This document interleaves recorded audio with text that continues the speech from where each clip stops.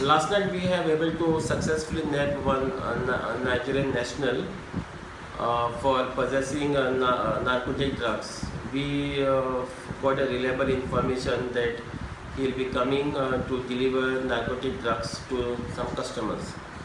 Accordingly, timely we formed a team of our officers and we rounded him up and we nabbed him. And on his personal search, we found charas and ganja.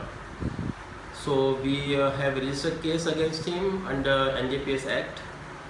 And further, during the interrogation of the accused person, we found that he has not having valid passport nor travel documents.